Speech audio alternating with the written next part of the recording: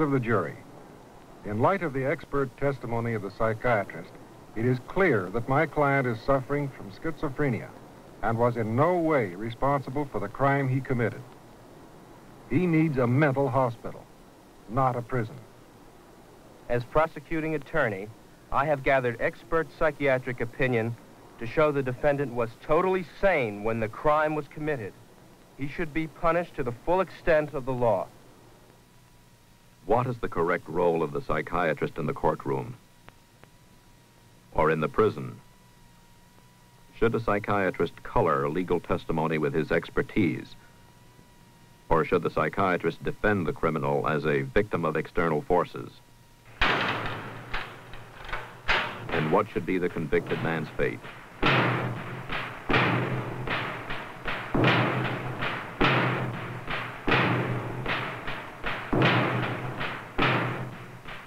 Psychiatry and law. How are they related?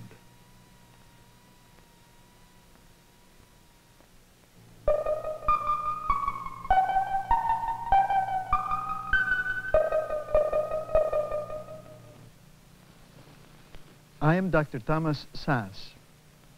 It is my view that the use of psychiatry in the criminal law subverts and contaminates the judicial process and degrades and dehumanizes the individual accused or convicted of an offense.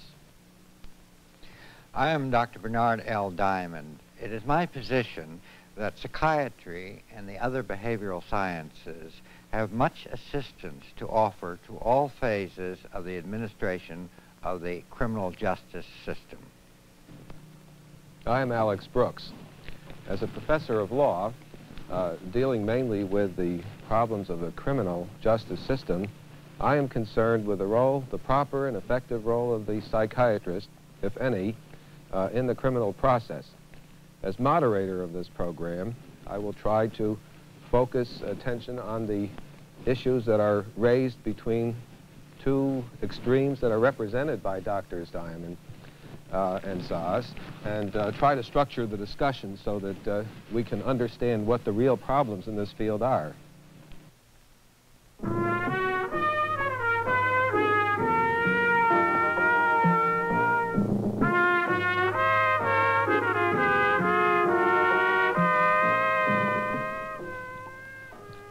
Welcome to the exploration of concepts and controversies in modern medicine, one of a series of programs dedicated to examining the uncertain, candidly recognizing that much of today's teaching is necessarily based upon opinion, and that the opinions of eminent physicians in a given field vary widely.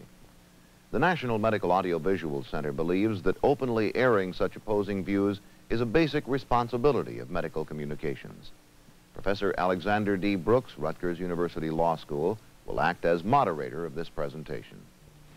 Now, Tom, you've started out in what those of you who know you have come to regard as a characteristically provocative way by talking about the role of psychiatrists who think of themselves as healers and helpers, humanitarians, and who are so regarded generally by the public as contaminating and subverting and degrading and dehumanizing.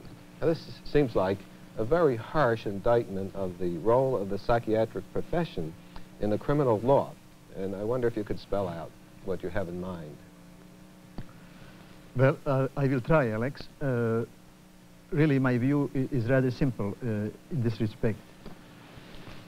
My point of departure is that the law, the criminal law, is essentially a system of social controls. Every society must have an articulation of what is acceptable and desirable behavior and what is unacceptable and prohibited behavior. And in modern Western free societies, the way to deal with prohibited behavior is through the criminal law, through its sanctions and through its procedures, which give a great deal of protection to individuals accused of crime in order to prevent innocent persons from being punished. Now, psychiatry comes into this process through the false representation that it is a medical science. when in fact it is my view that it's neither medical nor in its courtroom use scientific.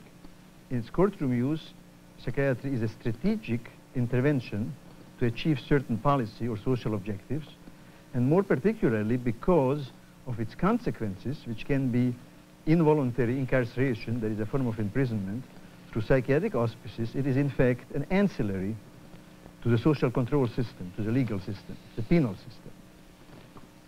An illustration of this would be, and in other words, because of its consequences, not because of its aims, but because of its consequences, it is dehumanizing in the law. Now, it is my general view that whenever psychiatry is used against the will of the individual upon whom it is used, it is antagonistic to him and not to his benefit. Perhaps the simplest example I can give of this general contention is the phenomenon which affects thousands of people throughout the country, of individuals being accused of crime, apprehended and accused of crime, but not tried, but instead of trial being declared unfit to stand trial, even though they may verbally, quite clearly express a wish to be tried. They may have a lawyer who is quite willing to defend them, but nevertheless they may be declared unfit to stand trial by the judge and incarcerated in institutions called mental hospitals for years, often for life. Now, Bernie, I take it that you take issue with Tom on these points and that you probably have points of your own to make. Yes, Alex. I certainly agree that the primary function of the criminal law is to exert social controls. But the criminal law has developed in a very complex way as a result of hundreds of years of tradition, plus certain kinds of democratic principles. And in enforcing the criminal law, it's very important that full consideration be given to a number of factors. In the first place, the criminal law does not punish or control people exclusively for their deeds alone. A deed is rarely a crime under the criminal law. For the criminal law to reach the decision that certain people should be punished or controlled or deprived of liberty, there has to be a consideration not only of the act that the offender has done, but also a consideration of what is called his mental state. In other words, a consideration of his motivations, of the psychological factors which caused him to produce the criminal act, and particularly what the law calls criminal intent. Now, the law traditionally, and I think quite correctly, excludes certain classes of individuals from punishment. Certain classes such as children, the insane, people who are unable to comprehend their responsibility to the prevalent morality of society are sometimes excluded. Now, in a criminal trial, a whole series of very vital decisions have to be made by the judge and by the jury. And even after these preliminary decisions concerning guilt are made, then there are additional decisions concerned with sentencing and eventual release and restoration back to society of the offender. Now, it is my position that although in ancient times the law made these decisions exclusively on the basis of well-known common sense principles of psychology and a rather oversimplified view of what the human mind is like, I believe that modern behavioral science, psychology and psychiatry, has a great deal of additional information which they can provide to the law, which will assist the law to make these very difficult decisions. It is not my contention at all that psychiatrists or any other experts should usurp or take over the decision-making processes of the law. It is simply that the law is and should be even more receptive to the use of what I insist is reasonably scientific information in ways which helps them to make traditional decisions, which at best are very, very difficult to make. Well, then, it seems to me that your view that psychiatry has an appropriate function in the criminal law rests on the notion that there is a body of expertise, that psychiatrists do have a contribution to make over and beyond what the ordinary lay person perceives as being states of mind and the like that are relevant to determining what the punishment should be, or what kind of treatment there should be, or whether the person in fact is guilty or not guilty of a particular offense. Now, perhaps, Tom, you take issue with this notion that Bernie states, that there is a body of expertise, that psychiatrists do know more than the average person, and that the jury ought to hear what the psychiatrist has to say. Why not? Well, it is my view that psychiatrists certainly know more about how to do psychotherapy or psychoanalysis than lay people. But when it comes to their courtroom behavior, it is my view, and this is illustrated by the battle of the experts, that essentially psychiatrists are for hire. Their participation is moral. Again, let me illustrate this historically. Psychiatrists themselves, this is not my view, psychiatrists themselves have been very proud and vocal in saying that they have declared defendants insane in order to save them from the death penalty. This has been one of the traditional claims which they themselves have made. Now, this is not a scientific statement. This is a moral justification. This may be morally very nice, but it's nothing to do with science. Well, I think it can be related to science. I, for one, would quite be prepared to state that I have testified in courts with the hopes of saving a particular defendant from the gas chamber, simply because I believe that I had quite accurate scientific information about the offender's state of mind at the time of the killing, which is directly relevant to the issue of whether or not this man is legally liable to the death penalty. And when what I insist is reasonably accurate and scientific information is presented to the trier of fact, then in some instances the trier of fact is able to see that this man no longer meets the legal requirement for the death penalty. Have you ever testified that he should be put to death? No, I am quite unwilling to play both sides of the fence here. That's my point, but you say it's scientific. Well, a toxicologist, if he examines a body fluid, sometimes finds arsenic and sometimes he doesn't. No, I have never falsely testified. That wasn't my point. It doesn't have to do with facts. It has to do with moral judgments. You testify in accordance with your moral belief that people shouldn't be put to death. That's a very respectable view, but it's not a scientific view. It's a moral view. But that isn't what I testify to. I testify as to certain kinds of information which I have been able to obtain from the defendant. And if I'm not able to obtain this information from the defendant, then I don't testify. But you're making an arbitrary distinction between the content of your testimony and the consequences and its aims, the aims towards which you are striving. Well, in a sense, the jury is responsible for making the factual judgment, and even if you have two psychiatrists testifying on opposite sides of the fence, the jury then evaluates the testimony of either psychiatrist and makes a judgment in terms of its own finding of fact, its own moral judgments. What's wrong about that? Why shouldn't there be this battle of experts? Is there anything that's distortive about it? I am all for that. I am all for that, because what happens when there is a battle of experts? It's like a battle of advertisers. It's advertising. One says buy Ivory soap, the other one says buy Palmolive. And what the jury does is throw it out. The whole thing is no good, which it isn't. That may occur, but that isn't a necessary consequence of the judicial process. That is that is a consequence unless the defendant is so degraded that he cannot have representation. It doesn't have to happen that way. The battle of experts is largely a product of the fact that only very, very borderline controversial cases come to criminal trial. The great majority of criminal events, shall we say, are settled by the law on some other basis in a criminal trial.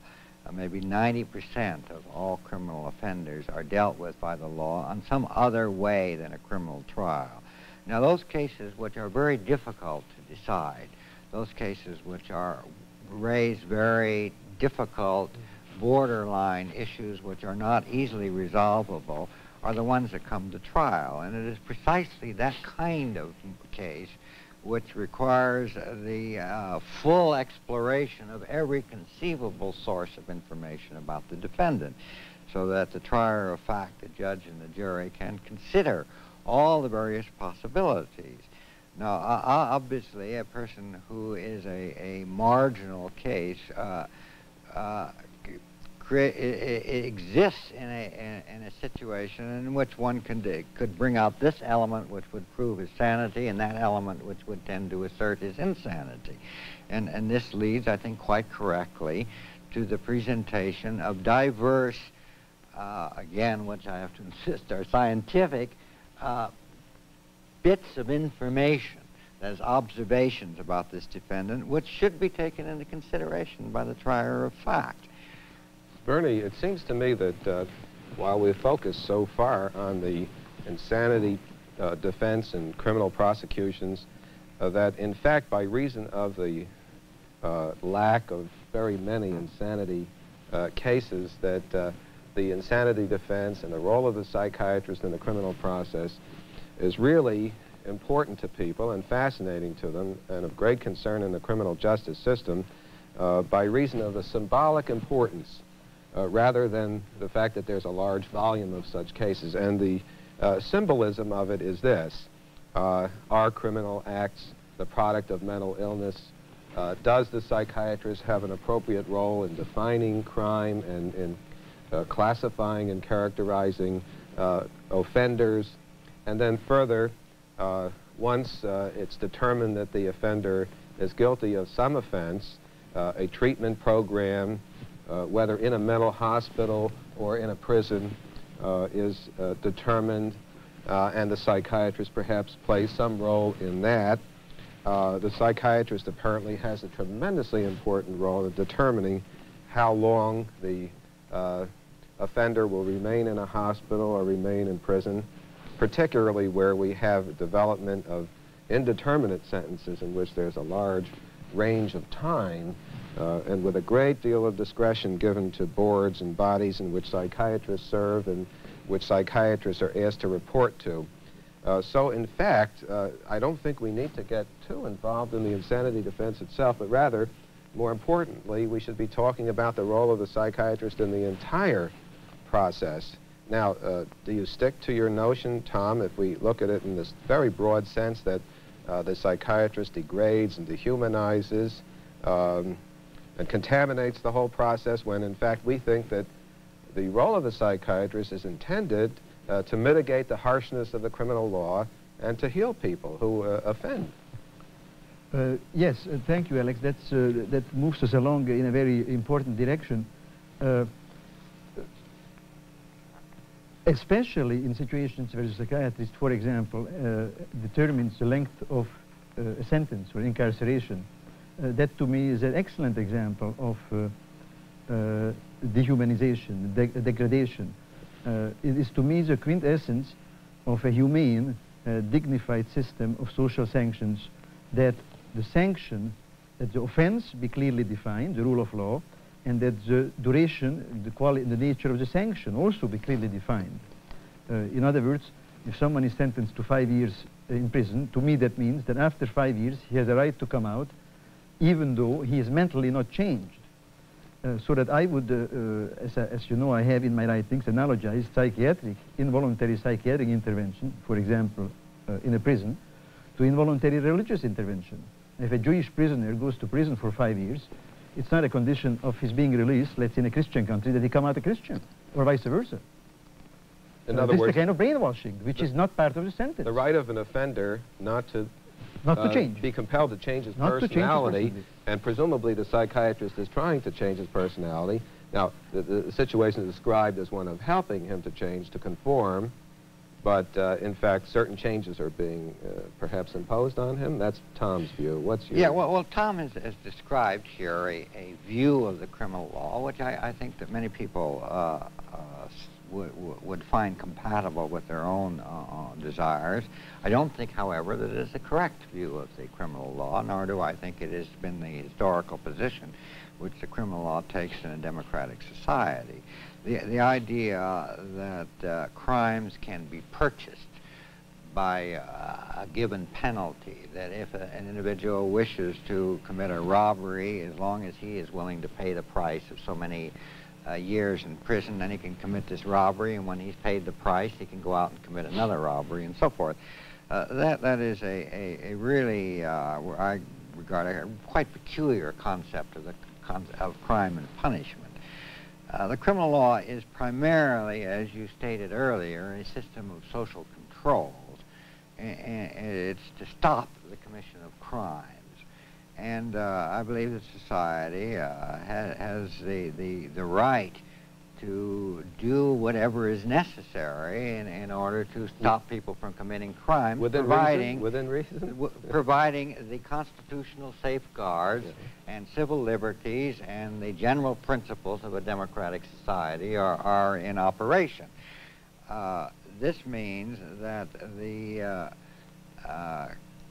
criminal law has a perfect right to retain people as long as is necessary in order to prevent them from committing crimes, providing the decision-making process for their retention is subject to all the constitutional safeguards which are guaranteed to all citizens of a democracy.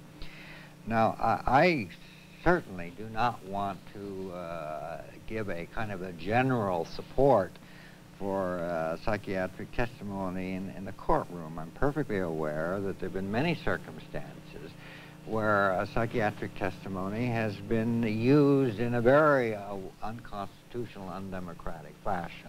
I'm perfectly aware of the many situations in which the decision makers of the criminal law have defaulted their right and obligation to make the decisions and accept blindly the unreasoned testimony of so-called experts. But because there are many defects in the system of the use of psychiatry in the criminal law, does not, in my opinion, justify throwing out the whole institution. Because I think in general, despite these rather glaring examples of the misuse of psychiatric testimony, I think in general, psychiatry has been a very, very helpful in two specific ways. One, as in terms of mitigating the harshness of the criminal law, and secondly, in influencing society and the criminal law towards the directions of more humane and more effective ways of dealing with the problem of the criminal offender.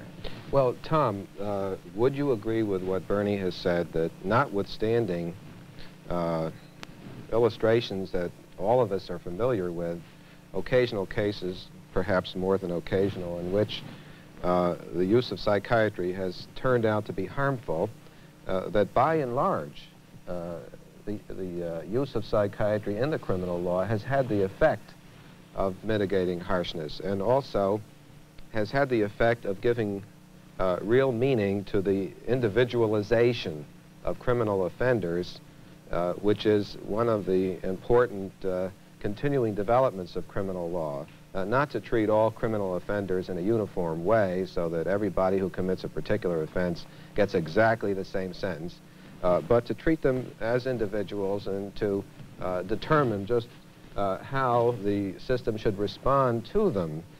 Some persons who commit homicide may be susceptible to release to society within a few years. Others may have to be kept in prison for the rest of their lives. Do you agree with Bernie's notion that individualization is desirable, or are you in favor of treating everybody uniformly regardless of individual characteristics? Well, something in between. I certainly, let me make my position clear. I don't believe in treating everybody uniformly. I believe that it is the job for the jury, and it is a job for enlightened criminal law to make distinctions among various types of offenses, like first-degree murder, second-degree, involuntary manslaughter, and so forth. So that I believe in these distinctions. What I don't believe in, and in fact, what Bernie describes and what you have described and characterized as individualization through psychiatry, that I consider the essence of tyranny. Tyranny is often thought of as something that's very harsh. No, to me tyranny means arbitrariness. That psychiatric intervention may be invoked or may not be invoked. A person may be released after 2 years or may be kept for 20 years. And this depends upon the judgment of experts. This, to me, is what is my model for this is the inquisitorial method, as against the accusatorial Anglo-Saxon model. But what is your alternative?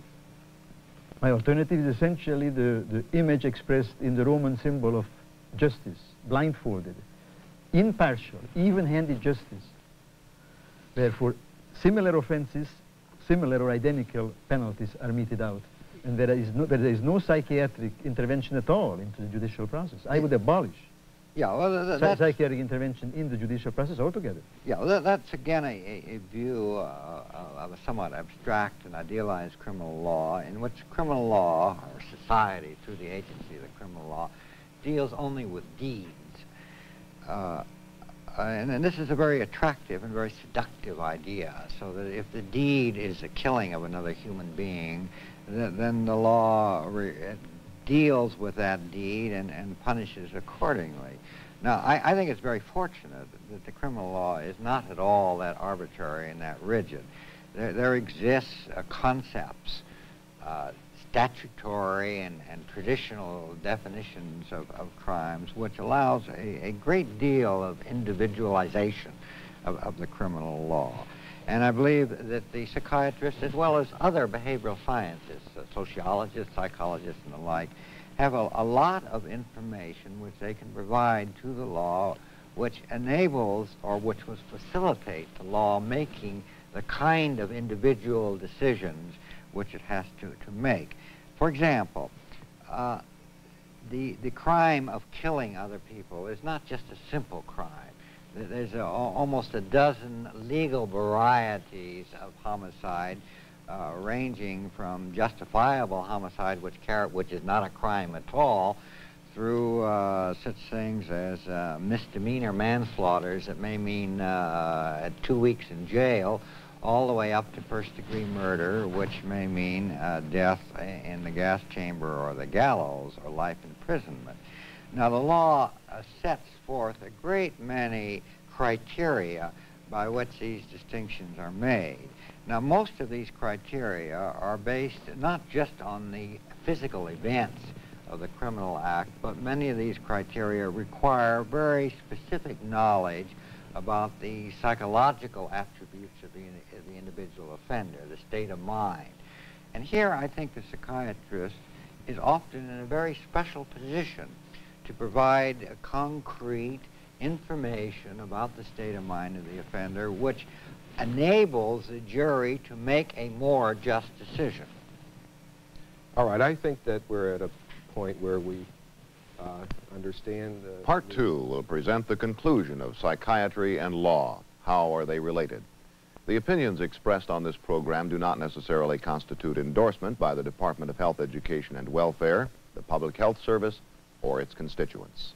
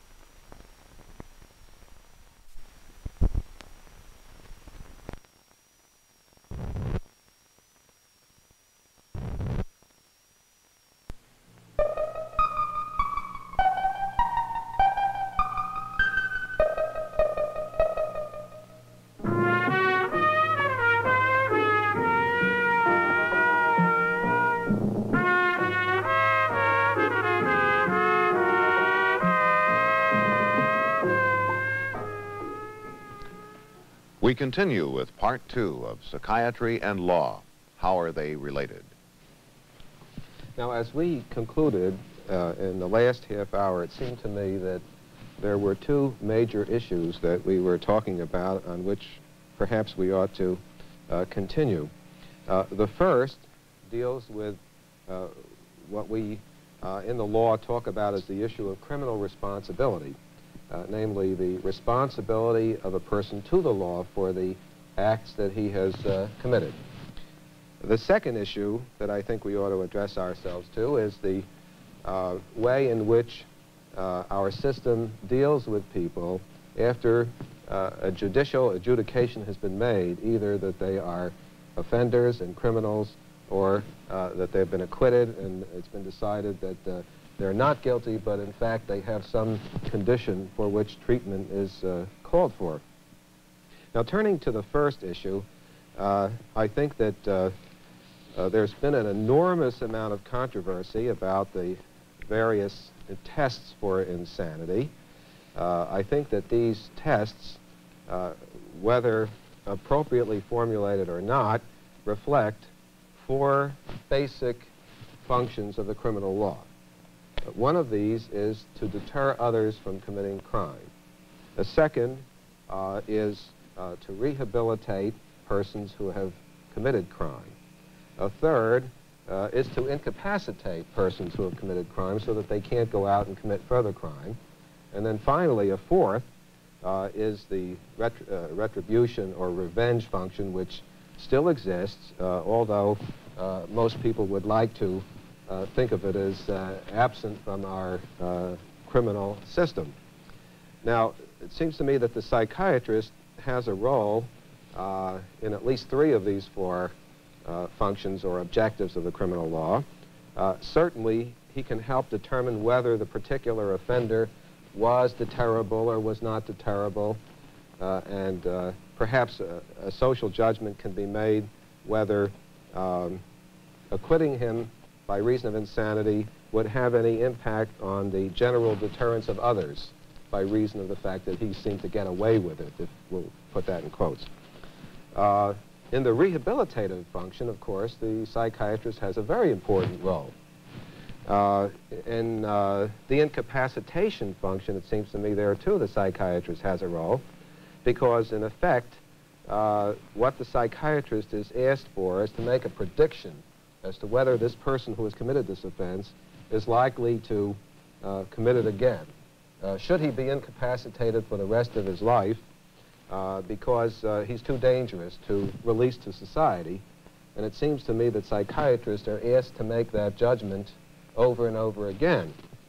Now, in any event, and without spending too much time on it, psychiatrists have found over a period of time that these objectives, which everybody agrees about, are not adequately articulated in terms of legal tests, whatever these tests may be, so that the psychiatrists are asked to testify to what in effect are legal fictions. There's enormous dissatisfaction about the way the law has presented itself to psychiatrists. Now, on that assumption, there is a trend away from concentration on the legal test for insanity or determining whether a person is responsible or the extent of his responsibility. And now there is a great trend toward considering the role of the psychiatrist in what we'll call the dispositional stage or dispositional process of the criminal law. We've determined either that the accused person is guilty or that he is not guilty, but something has to be done with him. That is to say, he either goes to prison or he is sent to a mental hospital. And psychiatrists are now concentrating on what the role is of the psychiatrist in that situation. Bernie, what do you think is the appropriate role of the psychiatrist? Well, I certainly agree with you that it's a dissipation of important resources to limit the psychiatrist to just such issues as insanity or responsibility. Those issues, particularly when psychiatry is used to establish an individual is not responsible, in a way takes the offender out from the whole system of criminal justice and exposes him to, I think, very particular abuses. and in some sense exposes him to the possibility of very gross violations of his civil liberties. But you can't entirely separate the issues of criminal responsibility and insanity, particularly diminished capacity, from the issue of rehabilitation, because the law's determination of guilt and responsibility places very important limitations upon the rehabilitation and treatment prospects in relationship to sentencing. If a man is sentenced to die on the gallows, it's rather futile to speak of his rehabilitation. But assuming that an individual is going to be sent to prison and that there are certain options available to society in dealing with that person, then I think the psychiatrist has, again, certain kinds of important information which have a bearing on the way the society should deal with that offender. So that if the man is not going to be confined to the rest of his life, or he's not going to be executed, then the issue that the criminal law must deal with is what procedures from now on offer the best possibilities of restoring to society at the earliest possible time an individual who is safe for society and who is no longer disposed to the commission of crimes. Now, it would be terribly naive to suppose that psychiatrists have the final answer to this issue. But we do have some information about what motivates people, what causes recidivism, and particularly the psychiatrist has a lot of information as to what qualities of institutionalization and prisons and punishments can be very damaging to people and can enhance the tendency to recidivism rather than aid in the reform. So that a psychiatrist can be utilized not only to decide such, or to help in the decision-making as to how long a person should spend in an institution before he can be released, but also he has a lot to say about what the character of those institutions should be, what kind of activities there should be, whether there should be treatment programs and what kinds of treatment programs and the like. And so that I really do believe that in relationship to sentencing, in relationship to determination as to how long an individual should remain in an institution, at what point is he ready to be restored to society, what is the likelihood of him getting in difficulty at all. Again, psychiatry has certain kinds of information which should be valuable to the decision makers. I do not at all believe that the psychiatrist should be the decision maker here. Here I support the idea that those authorized groups in society like judges and adult authorities, parole boards and so forth should make these decisions. Well, now all of this, Tom, sounds very good if we assume that the psychiatrists in good faith are using a certain amount, a substantial amount of expertise, that they have research findings, that they understand the personality problems of offenders, that they have case histories, that they have checked out their results over a period of time, they've made longitudinal studies, they have some confidence that the recommendations that they make as to predictions of what this person will and will not do are reasonably reliable, accurate, valid. If indeed this is so, then I don't think we could escape the value of all of this. Do you agree that this is so? Well, Alex, as you know, that opens up a tremendous, large area, and suffice it to say for me here that I don't think this is so.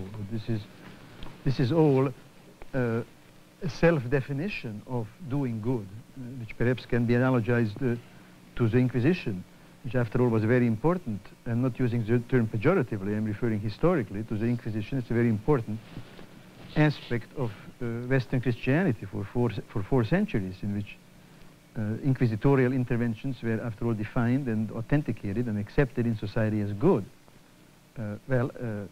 Obviously the victims did not share this judgment. Now, similarly, we must ask here, who is to define whether these things are good? The defendant, the prisoner, or the psychiatrist? or society. Let me make my point clear, perhaps on an example. When I hear this kind of description of what psychiatry does in the courtroom, I'm struck by the fact that how much it technicalizes and medicalizes what are overwhelmingly moral problems. For example, Mrs. Margaret Sanger was a nurse, went to jail in the early 1900s in New York City for teaching women how to use birth control. Now, what does it mean?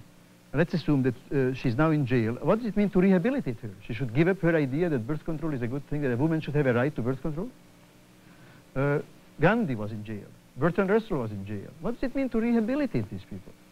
Now, I'm not romanticizing crime. This is not to be equated with my approving of criminal activity. But a great deal of crime is a moral, social, human protest. And the question is, what are we doing? Are we trying to enhance the dignity of this individual, or are we trying to diminish his dignity?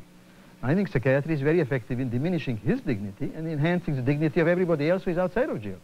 Well, I don't think we should confuse these two things. All right, so you're posing the issue of dignity on one hand and non-stigmatization of the offender as crazy, as against what Dr. Diamond... less than human, misguided. Yeah, He has to be very stupid. I would concede the point that psychiatry, like the criminal law and like any social institution, can impose upon people labels which are nothing but really degradation ceremonies.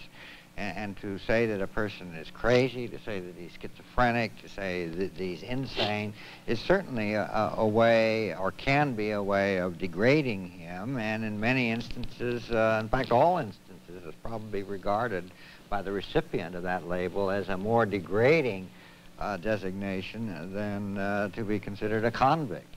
But it doesn't have to be that way.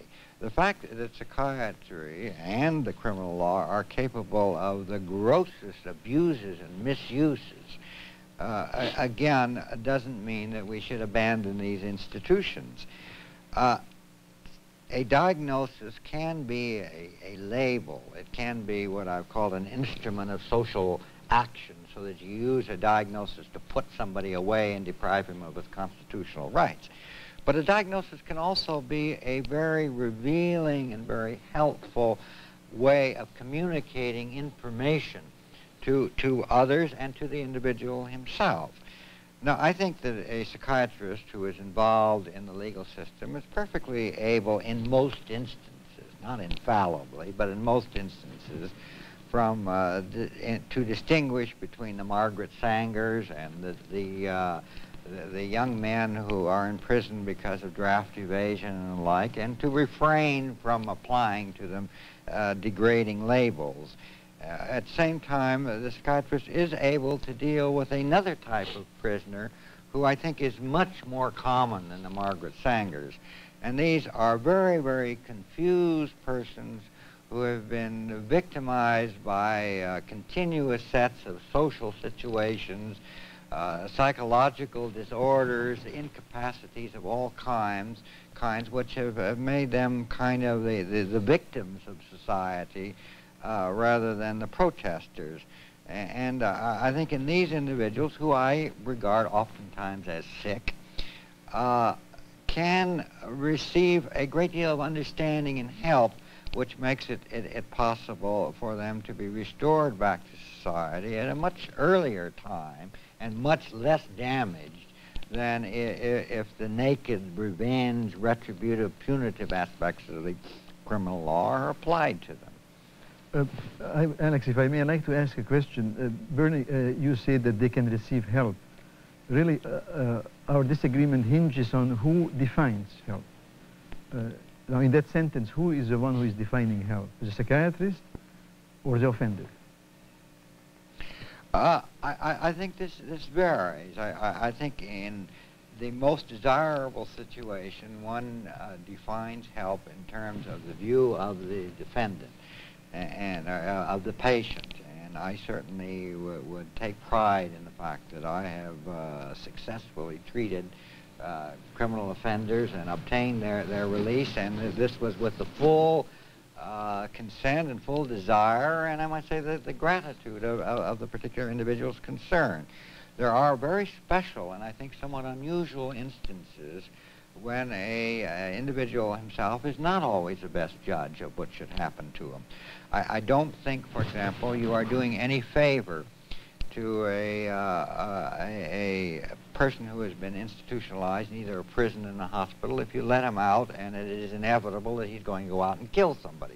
I don't think you're doing any favor to a person to allow him to commit suicide. Well, I know that you and I have a very fundamental disagreement about this point, that you feel that people should be entirely self-determinative. No. You see, you are attributing, excuse me, you're attributing now general views to me about, I was trying to focus it on who determines whether something is helpful, which is ascertainable by whether or not the defendant or the prisoner asks to see a psychiatrist, asks to go to a mental hospital, or whether it's a judge or his lawyer or the prosecutor who asks for it. Well, I think that society sometimes has to make that determination. But you are making now a moral judgment, which is fine. I am trying to focus on how things are and simply makes a statement that it is my view that when this is done against the expressed desires of the individual, then this is degrading to him. Of course, I think it could be said that even if it's with his consent, and I would agree with both of you that the issue of consent may be an important one, a lot of psychiatrists who have studied the uses of psychiatry in the prison system, as well as in mental hospitals for the criminal offender, take the view that there's an awful lot of hypocrisy involved in it, a lot of dishonesty, that a lot of criminal offenders use the psychiatrist as a vehicle for achieving earlier release. And I think I'm right in saying that there's a great deal of dissatisfaction with the treatment function of the psychiatrist in a prison setting that is essentially punitive. Well, it's very, very difficult for a professional person to work in a prison setting because most prison settings are very, very destructive rather than constructive to the individual. The prison itself is often set up in a very specific way to systematically degrade the individual, and this is one of the reasons why prisons don't ordinarily contribute to the rehabilitation of an individual or his reform, but actually contributes to the likelihood that he will repeat his offense. And I think it's quite possible for a psychiatrist in such a setting to become simply an instrument of society's punitive revenge. And so psychiatrists can and have in the past, in many instances, I think, abused their medical privileges and left or distorted their role as a healer in order to do many, many things which I regard as very evil. But it doesn't have to be that way. I think an institution or the disposition of the criminal offender can be done from the very start with his rehabilitation in mind. Now, I don't think there is any place in the United States today where this is done to a really very satisfactory degree. But I think that in some places it's better than others. I think in the state of California, very strong efforts are made to minimize the harm that a prison does to individuals and to facilitate his rehabilitation. And the prison psychiatrist plays a role in not only the treatment of the individual, but also in structuring the atmosphere in which that prison exists. Yeah, yes, but Bernie, isn't it true that a large number of important policies are adopted in various states on the assumption that psychiatric expertise and psychiatric resources are available for this very liberal kind of treatment that you're talking about, when in fact the skill and the expertise may not be there, the resources are not there in the sense that the prisons find it difficult, if not impossible, to get enough psychiatrists to go to work. The jobs in prison systems are very unattractive, frequently filled with hacks. And I think it's one thing to say that a very gifted and dedicated psychiatrist can achieve a certain amount of good, and to then try to establish a model based on the existence of such relatively unique individuals, which then involve great civil liberties dangers that I think Dr. Szasz is concerned about, namely the indeterminate sentence and the like, in which there is no uniformity of treatment, and in which, in fact, prisoners may often remain in an institution for a very, very long period of time without adequate treatment. Should we, in other words, look very skeptically at the kinds of models that we're talking about in the criminal justice system, when the assumptions on which these models are built are assumptions which in reality and practicality are false? We don't have the expertise, perhaps. We don't have the people. We just can't do what ideally we'd like to do, and therefore we ought to revise our notions of what the system should consist of. Well, I would prefer to deal with that issue in this way. Granted that everything you've said is correct. Nevertheless, I think it's of great importance for that at least some institutions should be set up to serve as models, as pilots programs, to demonstrate what can be done under favorable circumstances so that standards can be set.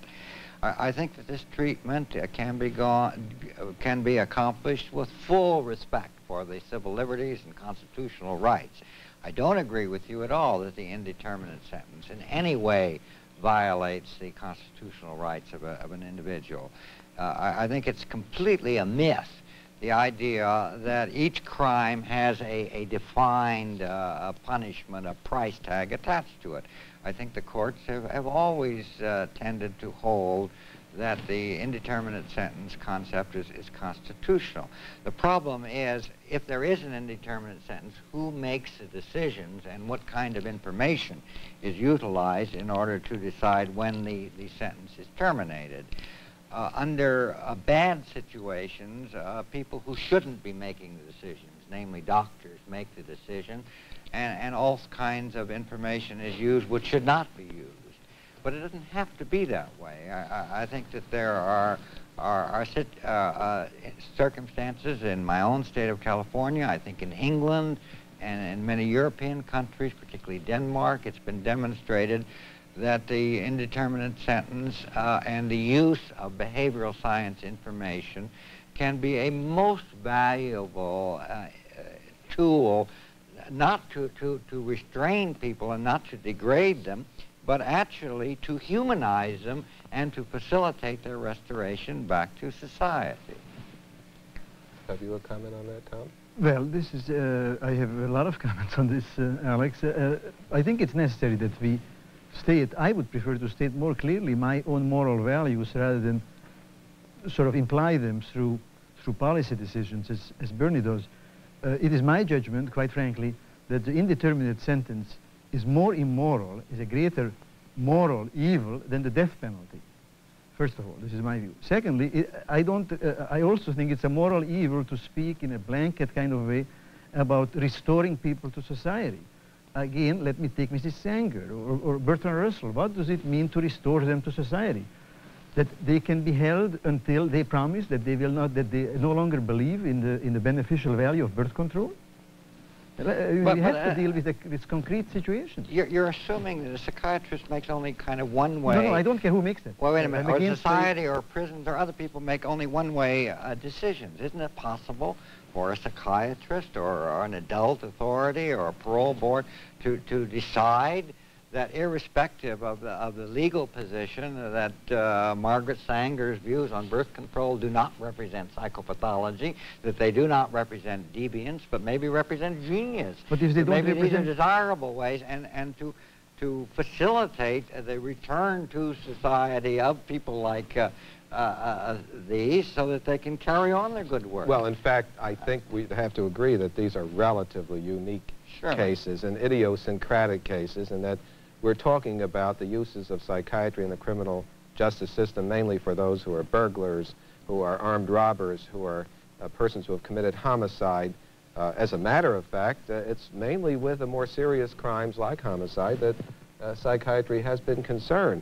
And I think it would make more sense to talk about whether not the Margaret Sanger type illustration, but whether psychiatry has much to offer in connection with these routine garden variety crimes. Well, I think it can be demonstrated really quite accurately with figures that under the indeterminate system, sentence system, that the offenders generally are restored or given their liberty sooner than they would be given under a fixed sentence So it's a system. mitigating situation, even though Sure. occasionally someone remains for a longer period of time and feels but unjustly the purpose treated. is not to extend their imprisonment, but is to reduce their imprisonment. I think the purpose of the psychiatrist in the prison is not to hold people in confinement. The purpose of a psychiatrist is to facilitate the release of people. Now, it's true that some psychiatrists have envisioned their role as watchdogs of society. They are agents of punitive authority. I assure you I have the same contempt for these colleagues of mine as you do, that I disagree very strongly in such uses, and that every possible legal and medical and ethical precaution should be exerted to stop that sort of thing. But that doesn't mean that the whole instrument of psychiatry, of psychology, of sociology should be just thrown away because there have been some abuses. I think we have just a few Well, I minutes can left. say in 10 Tom. seconds, I am not implying that psychiatry should be thrown away. I am only implying that psychiatry should never be used involuntarily. This, of course, is an enormously complicated subject. Dr. Diamond spends 15 weeks of a semester teaching a seminar on the subject. I do. Myself, we spend 30 hours talking about the issues we've tried to cover in 1 hour. And Dr. Szasz has written extensively on the subject. What we try to do here is not resolve anything, of course. It would be impossible, but mainly to illuminate issues, to explore issues, to suggest what the different points of view are on these issues, and I hope we've been helpful to you in doing that.